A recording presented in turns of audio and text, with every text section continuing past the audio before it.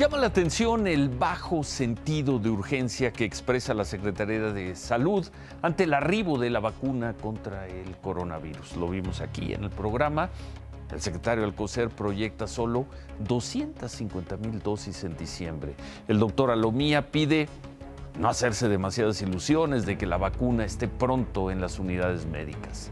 Ya veremos qué plan nacional de vacunación se anuncia el martes, pero es que aquí el tiempo sí importa, y mucho.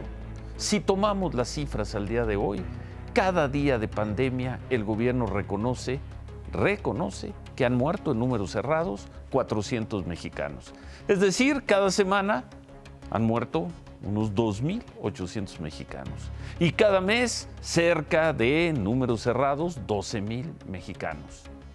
Eso quiere decir que una semana de atraso con las vacunas serán 2,800 vidas perdidas.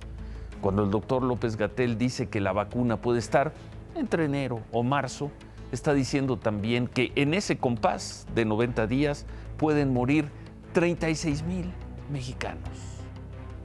Los ingleses comenzarán a vacunarse el lunes, los estadounidenses quizá el viernes, y los mexicanos, ojalá no mucho después, porque la estadística es muy dura.